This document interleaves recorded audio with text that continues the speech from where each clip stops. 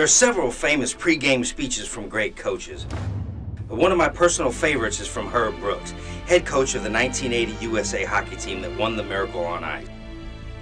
Prior to one of the team's biggest games, Brooks said, "You were born to be a player. You were meant to be here at this moment. You were meant to be here at this game." What does that mean for all of you? Regardless of how you arrived here today, you are here.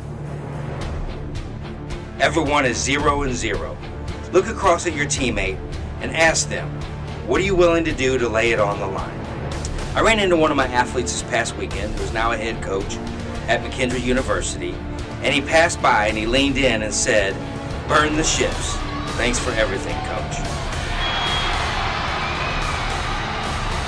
Burn the Ships was born from an idea that originated in 1519 from Spanish conqueror Hernan Cortez. He led an expedition that caused the fall of the great Aztec Empire and brought large portions of what is now mainland Mexico under a new ruling in the early 16th century. As legend has it, Cortez had his men burn their ships. People are looking around at one another confused. Burn our ships, sir? We won't have a way to retreat if they beat us. Burn the ships, he said. It's time to create our destiny. They lit torches and proceeded to burn the ships with loud chants, "Burn the ships!" leaving no option but to press on and battle. Their safety net had been removed.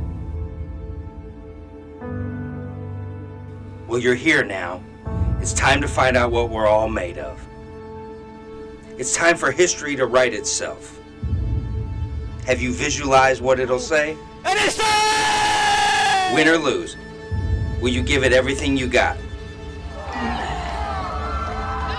I ask you now, have you burned your ship?